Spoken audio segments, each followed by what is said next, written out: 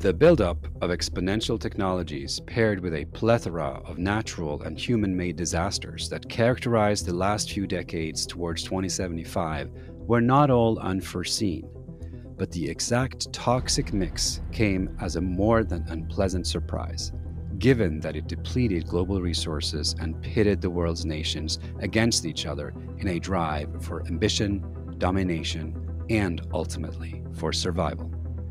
The unforeseen chain of events that were precipitated by an initial period of nearly 30 years of exponential growth in technology, finance, and prosperity ended abruptly in a global contraction caused by a devastating blast from an energy X-factor surrounding an energy technology that escalated from there into an extinction event. In the first 3 decades, exponential progress in AI, fusion energy, as well as nanotech, quantum, blockchain, and synthetic biotechnology drove unprecedented industrial and societal advancement. World GDP grew exponentially year on year. The floor was raised, so poverty was abolished, and most of the UN's updated Sustainable Development Goals were reached by 2050. The Earth's ecosystem was now 50% protected. Biodiversity was at an all-time high. All known historical species had been resurrected using synthetic methods. Jurassic-era safari amusement parks, complete with dinosaurs, were in operation on several big islands around the world. Financial centers had sprung up around Lagos, Nigeria, Bogota, Luanda, Chennai, Baghdad, and Dar es Salaam, each with tens of millions of inhabitants. Any urban area with more than 100,000 inhabitants had at least one ecological discovery park for all to enjoy, and provided vertical agriculture supplying food for the whole city, clear air, local drinking water, and controlling urban temperature.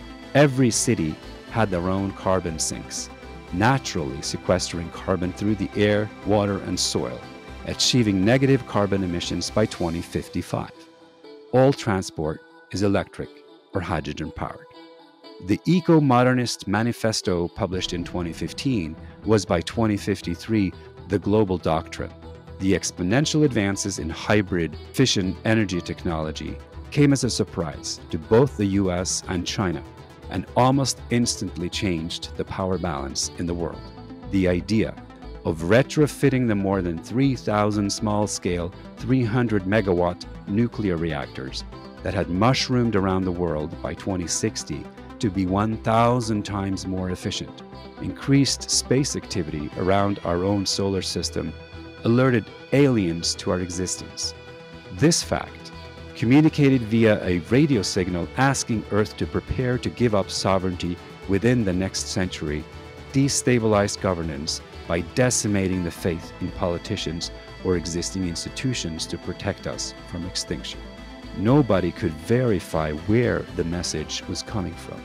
The lack of ability to generate consensus created a societal psychosis that crept up on a world with poorly managed informational ecosystems that cannot tell whether signals are coming from outside or are originating from within.